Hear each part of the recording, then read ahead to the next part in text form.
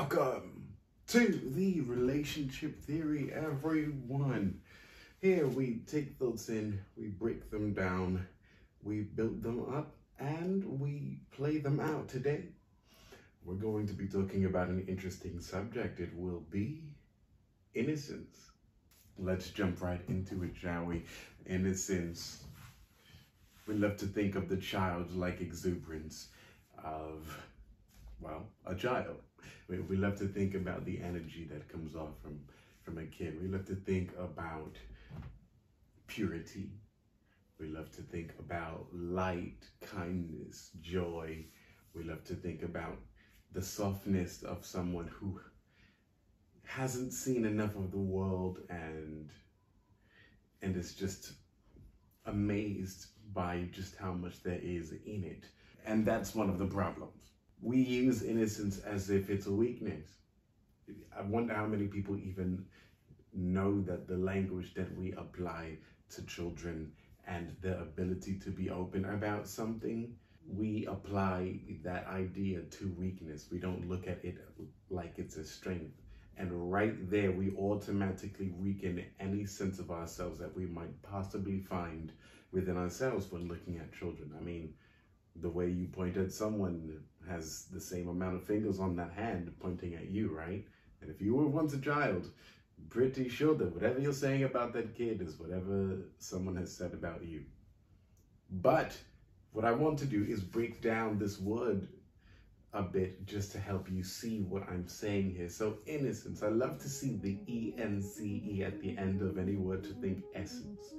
So when I hear essence, I think of a sense. In this case, anytime I hear essence and I think of sense, I think of nose, as in knowledge. I like to apply this sense of smell to what you know. So when we look at innocence, we want to break that down and get inner.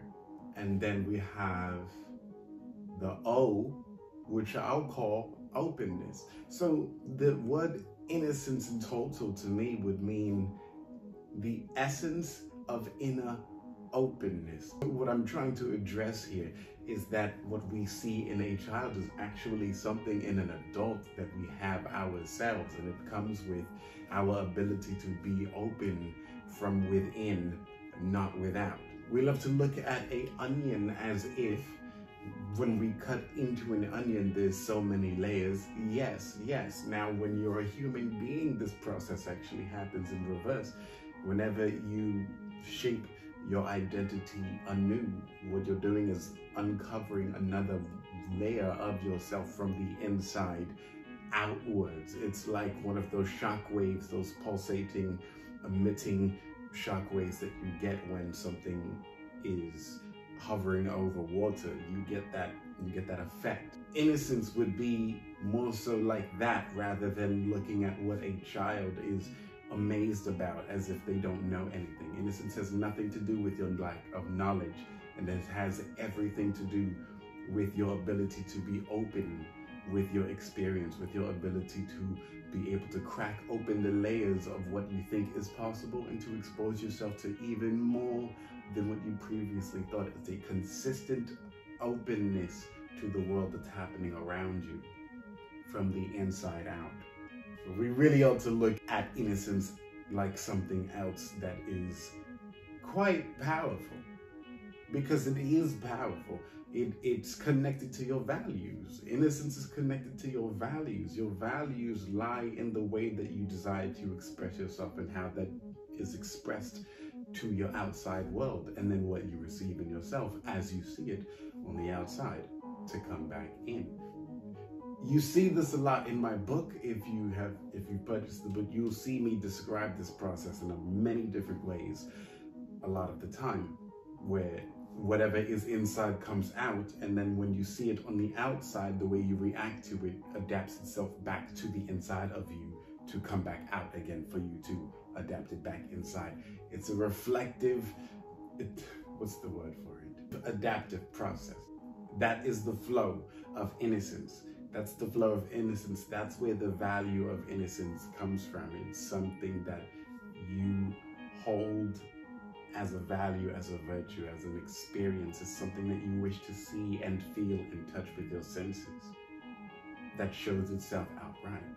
But when you look at a child, one who owns that power completely, and you make it appear to be that their ability to be open is weak and not sensible enough and too fantastical because you, for some reason, know the world better than they do, well,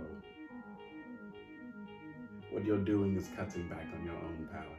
And not only that, you're cutting back on theirs.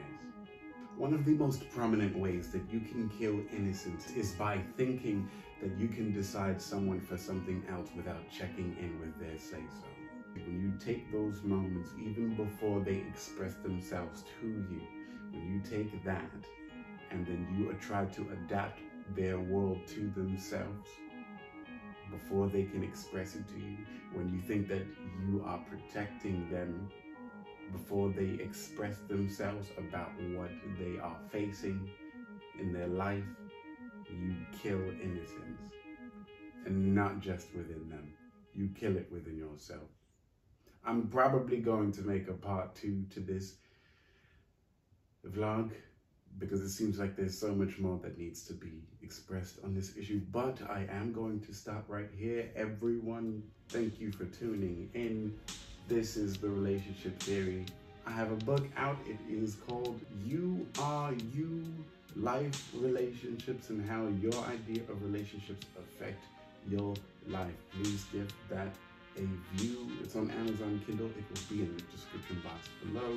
You just have to slow down time enough to be able to see the stars in your sky so that you can actually pick a few stars to look at in your night sky. But otherwise, as always, have a great day.